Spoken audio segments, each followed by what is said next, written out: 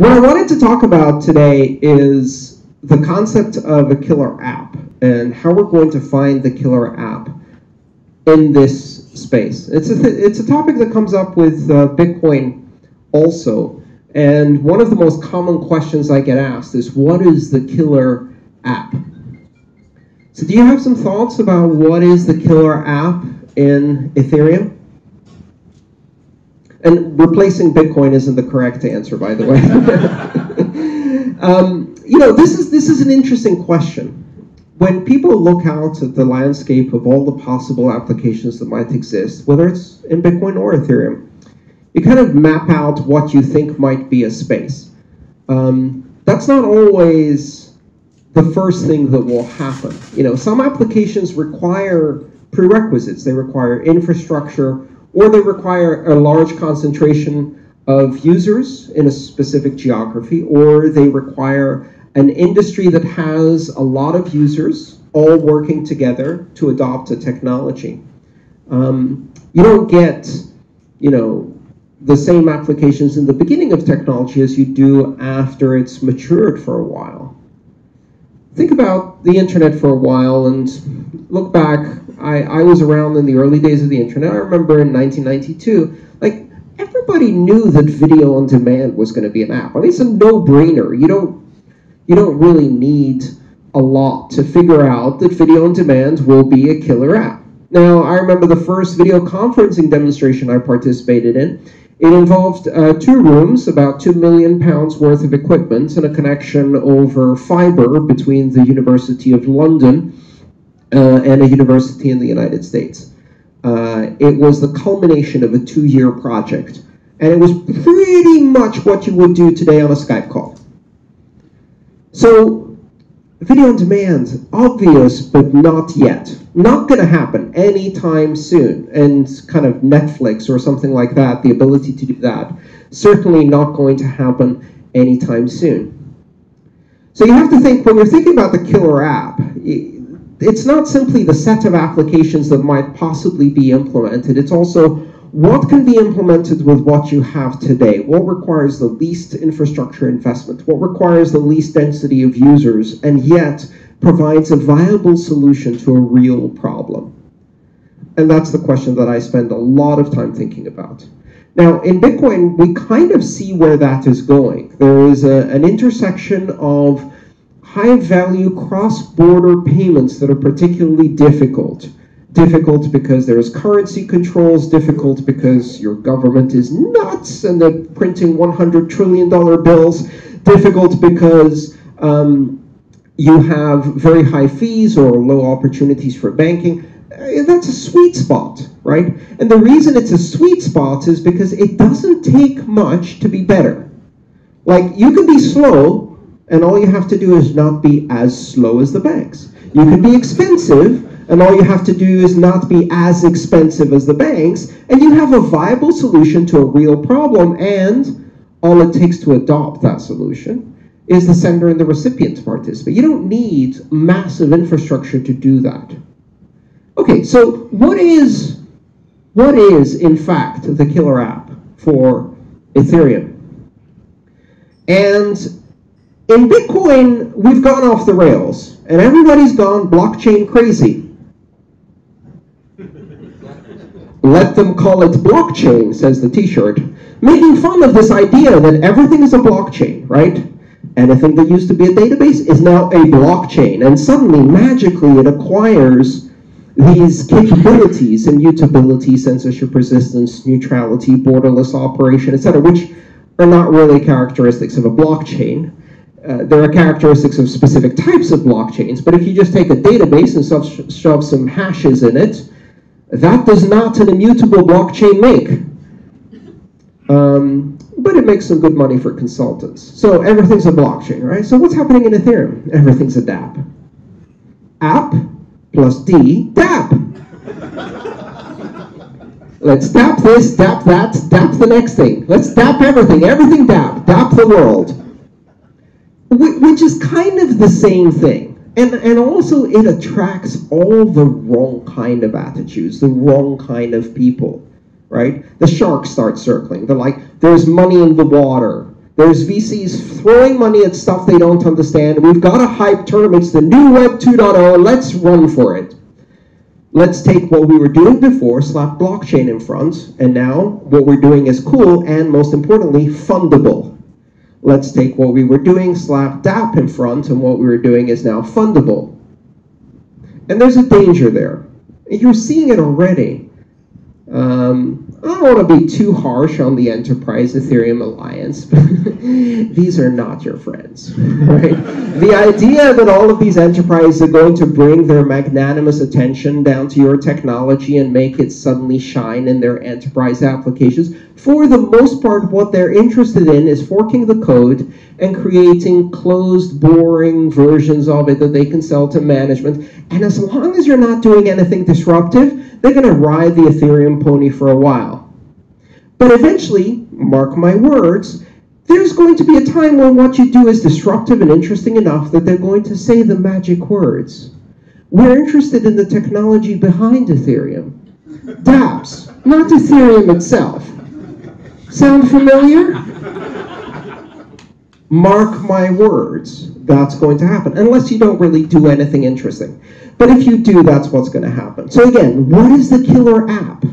Because it's not a dApp. And what I think it is the DAO. The DAO. The DAO is dead. Long live the DAO. What? What is the essence of Ethereum? To me, it's smart contracts, right? Where do people usually use contracts? Most contracts I've ever signed, most contracts I've ever written are for business-to-business interactions. Yeah, I sign some contracts as a consumer, but I do far more contracts through my businesses. Contracts are what make businesses run. So, and there's a particularly interesting aspect to that, which is that private commercial contracts between two businesses are not subject to anybody's regulation. I can choose what jurisdiction I want to operate in. I can choose my choice of law. And as long as it is an affair between my corporation and another corporation, it's nobody's business what we write in that contract. That's a wide open space. It doesn't offend regulators. It doesn't get into the side of business and government. It's just kind of neutral. It's nice. And there's a particular type of contract that's the most interesting, which is the very basic contract. The first contract you should do in any business. What's the first contract you should do in any business? Articles of organization. It's the, hey partner, don't screw me over and run away with all the money contract, right? It's how you make sure that the people you are forming this association, this venture, this vehicle, are going to behave the way you expect them to behave. That's the first contract. The corporation itself is a contract. And that contract is the most critical contract because that's the opportunity where Ethereum can reinvent what it means to be a corporation in the modern world. The very essence of a corporation, the decentralized, autonomous organization. That's the killer app. It's the space that regulators don't care about. For the most part, it's the space where you have the greatest freedom to invent completely new ways, systems for humans to organize on a massive scale. It's Ethereum's moonshot. It's the possibility of taking this to a whole new level, taking it into a moon orbit, if you like. There's a problem with that. And that is that going into moon orbit requires rocket science. And writing smart contracts to organize corporations is rocket science. So what is the essential understanding of rocket science? It is that fundamentally, there is very little difference between a rocket and a bomb. In terms of fundamental chemistry, a rocket is a very large exothermic reaction. The difference between a rocket and a bomb is that a rocket is a controlled exothermic reaction where all of the output is directed in a very specific direction, right? Think of that as governance. So it's a bomb with governance, right? That's the difference. A rocket is what happens when you do governance on explosives. The problem is that when people see the awesome power of a rocket, most of the time, they're really excited by the big boom possibility, the explosive side of things. And this also applies to smart contracts, because in smart contracts, money is the fuel, and the smart contract is governance. And the rocket science of a smart contract is ensuring that the fuel of money that is managed by the smart contract doesn't blow up in your face. So when you're doing rocket science, it's very disappointing when Stevie, your neighbor, decides to strap a lawn chair to 150,000 kilograms of highly explosive fuel and says, "I shall conquer human spaceflight." They don't think governance is so important.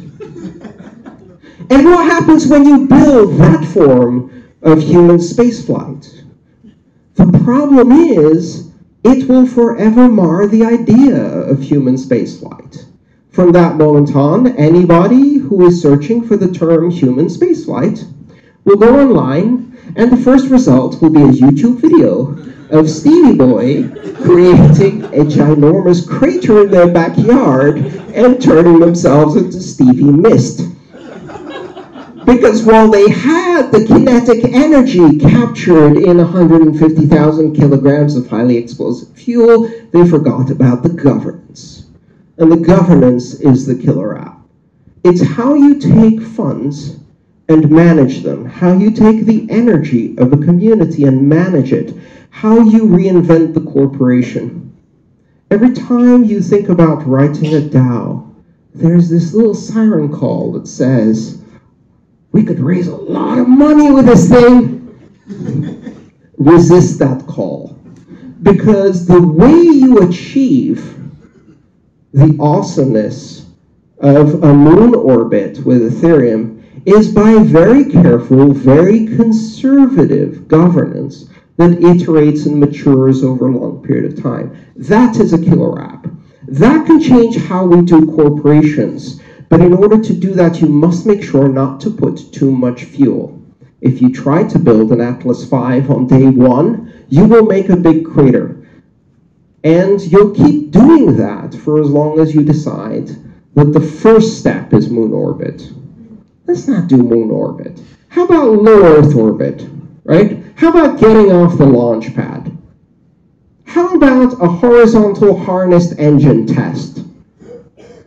And that's really the challenge with Ethereum right now, but also the tremendous opportunity. The killer app is smart contracts that redefine the modern corporation.